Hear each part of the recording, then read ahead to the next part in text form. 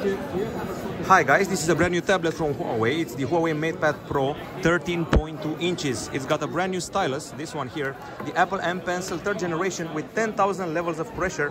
It's supposed to be superior even to the iPad 1. We also have a 13.2 inch flexible OLED screen here and a bunch of accessories like the keyboard here with quite a few gestures for this touchpad. This is a multi-touch touchpad and it comes bundled with a 512GB storage version. There's also a version with half that storage, and I'm pretty curious about the specs here. Aside from HarmonyOS 4.0, you are getting quite a bit of stuff. 12 gigs of RAM, 512GB of storage, 2880 over 1920, which is the pixel resolution, and the CPU is a mystery to me. I'm going to have to dig a bit about that. So the battery is a 10,000 mAh unit, just so you know, and we have 6 speakers on board and 4 microphones. So yeah, there's that, and a special SGS certification for the acoustics of the device. Now, camera-wise, this device has a dual back camera setup, 13 megapixel and 8 megapixel. I'm guessing one is ultra wide, and I should probably mention that we should have 4K capture, and an LED flash for some reason is included here. It's got a 94% screen to body ratio. It weighs 580 grams, and it's just, pay attention, just 5.5 millimeters in thickness. So let's actually remove it from its accessories. So just 5.5 millimeters. It's got a magnesium chassis and a fiberglass covered backside. It's quite good looking in this hue here. I heard that the price is around 1,200 euros or something like that. And it's meant for creativity.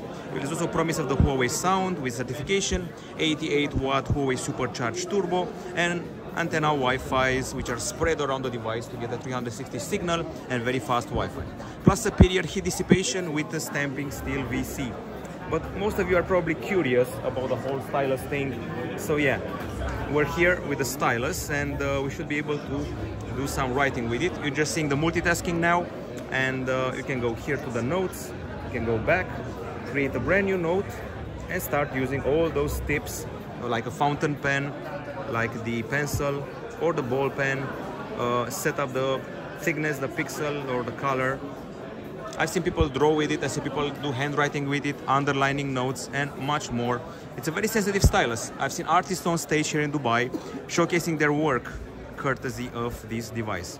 So yeah, you can also do writing like this, you can also do handwritten text, and you can even play the piano if you want to, thanks to this app, provided that the volume is turned a bit higher.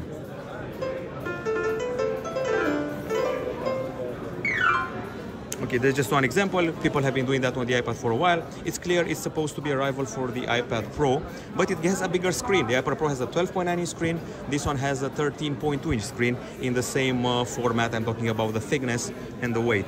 Okay, excuse me. So you should probably also be able to customize it from here with service widgets and the likes. It's a pretty fluid experience. I'm guessing that we have a high refresh rate here, even though I'm not sure about that. It's definitely happening, and gaming should also be part of the equation.